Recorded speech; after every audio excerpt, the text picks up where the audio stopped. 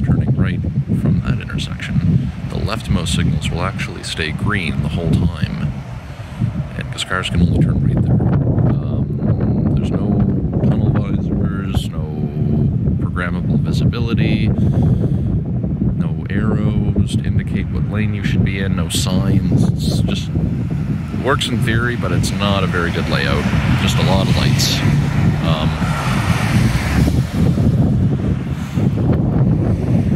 Two lanes turning right, but you can turn right on red, so it doesn't really trigger a lot. This is a very busy intersection throughout the week when cars leave here. I filmed this intersection years ago. Figured I'd just do a recap on it. It has a newer controller, newer LEDs. Old button though, and old sign.